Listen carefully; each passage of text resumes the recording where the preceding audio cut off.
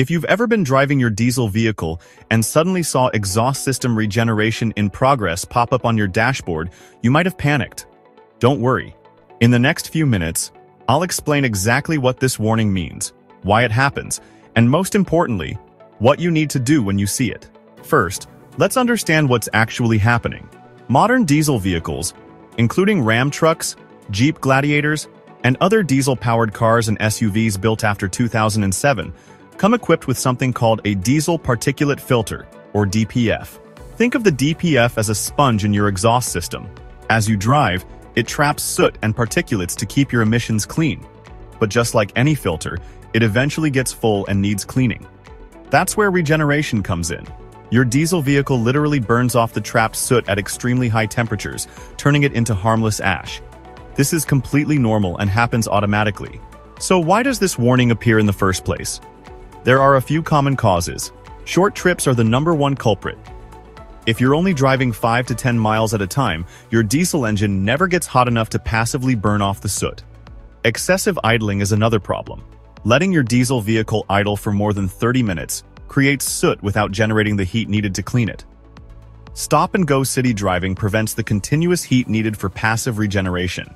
And light loads mean your engine isn't working hard enough to generate cleaning temperatures naturally. There are actually two types of regeneration happening in your diesel. Passive regeneration occurs silently during normal driving.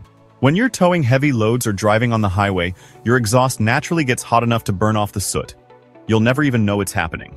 Active regeneration is what triggers that dashboard warning. This happens when your diesel vehicle hasn't generated enough heat on its own.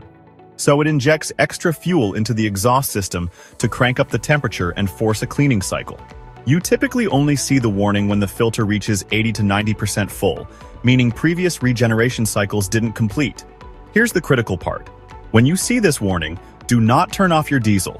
This is extremely important. Keep driving. Ideally at highway speeds, around 50 to 65 miles per hour. The process needs about 15 to 30 minutes to complete. The message will disappear on its own once the regeneration is finished. During this time, your vehicle is operating normally.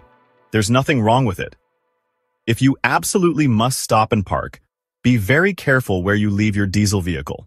The exhaust system is running at extremely high temperatures during regeneration. Never shut off your engine in the middle of regeneration. If you do, you'll leave diesel fuel sitting in your emissions system.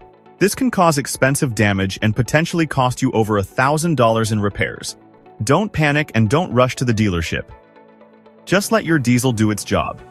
Want to avoid seeing this warning so often? Here's what you can do. Take your diesel on longer highway drives regularly.